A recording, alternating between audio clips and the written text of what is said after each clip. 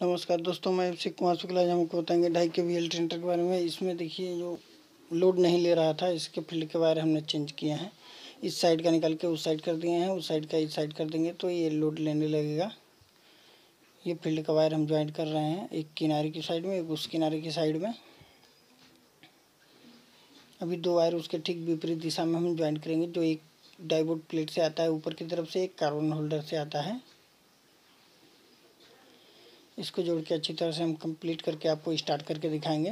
Please video को like कीजिएगा और आप हमारे चैनल पर नए हैं तो प्लीज़ चैनल को सब्सक्राइब जरूर कीजिएगा। प्लीज़ वीडियो को शुरू से लेकर लास्ट तक देखिएगा। क्योंकि हमारा पुराना चैनल था देसी इलेक्ट्रिकल्स के नाम से, वो डिलीट हो गया है, इसलिए हमने नया शुरू किया है। प्लीज़ सपोर्ट कीजिएगा। ऐसे ही वीडियो हम लाते रहते हैं अपने चैनल पे। अच्छी तरह से हम ज्वाइंट करेंगे।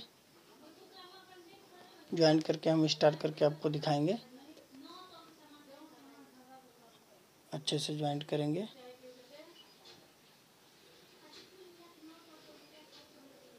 एक इस किनारे की साइड में जोड़ेंगे। पहले बोल्ट को ढीली कर लेंगे। ढीली करके इसको हम टाइट कर देंगे। अच्छी तरीके से राउंड करके टाइट करेंगे। वायर बिल्कुल भी ढीला नहीं छोड़ना है, फुल टाइट कर देना है। इसको अच्छे से हमने टाइट कर दिया। अब इसको हम स्टार्ट करके आपको दिखाएंगे कि करंट दे रहा है कि नहीं दे रहा है। प्लीज़ वीडियो को लाइक ज़रूर कीजिएगा। साथ में बेल आइकन को भी प्रेस कीजिएगा ताकि हमारी वीडियो की नोटिस आपको मिलती रहे। धन्यवाद।